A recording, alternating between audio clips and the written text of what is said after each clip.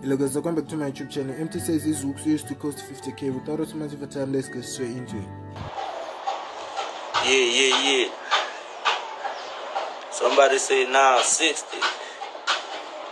Yeah, I take 60. I take a 60 ball. Shit, I'm a hustler. I love money. I take a 60 ball. I ain't tripping.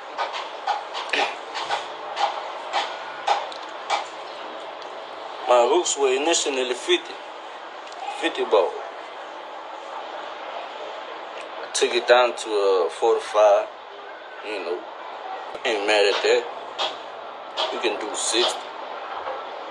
The reason why he lowered his prices is because maybe he hasn't dropped new music in a while. But if he drops new music and these songs are popping, I'm sure prices go higher. At the same time, I think 45k is a reasonable price for a hook. And as of this year, I don't think he will drop anything, even though he promised DOI 3. But anyway guys, thank you for watching. Please don't forget to like, subscribe and share. And you can also tell me what you think in the comment section. Peace out.